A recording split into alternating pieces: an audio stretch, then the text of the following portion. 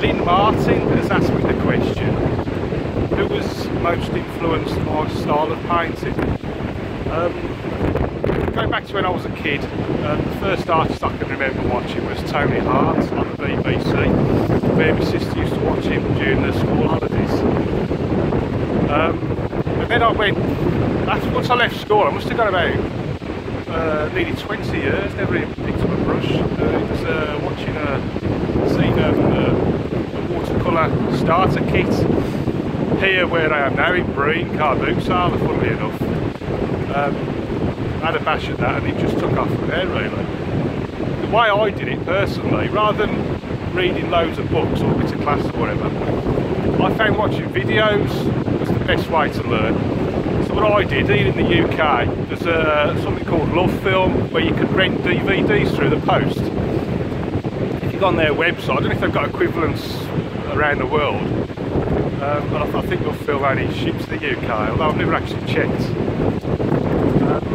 They had there must be about 20 odd painting DVDs on there, and I just rented out every single one of them.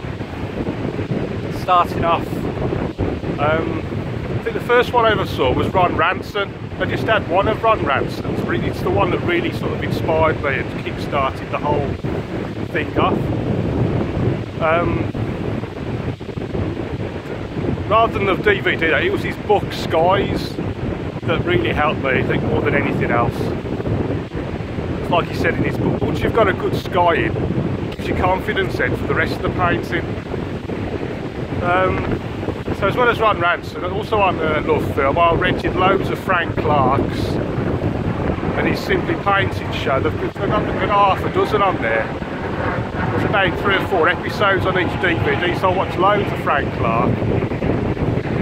Alwyn Crawshaw, he's got a DVD on there. It was something like Watercolour Cruise where he goes around the Mediterranean just painting each port as he gets off the boat. So that was a really interesting DVD.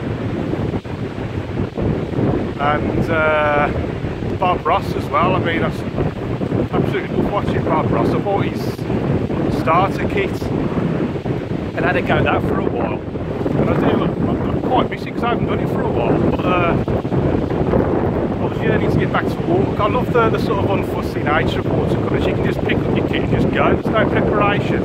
I don't even have to squeeze the paints out or anything because everything I've already got them dry on my palette. So I'd say they're my biggest influences.